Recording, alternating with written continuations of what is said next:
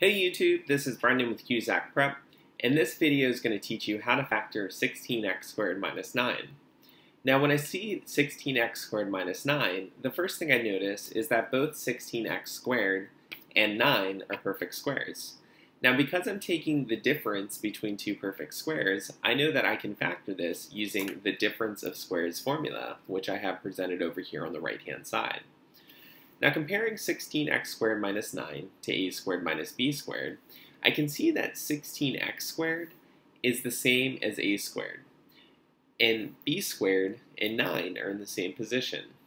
So if a squared is 16x squared, that means that a must be 4x.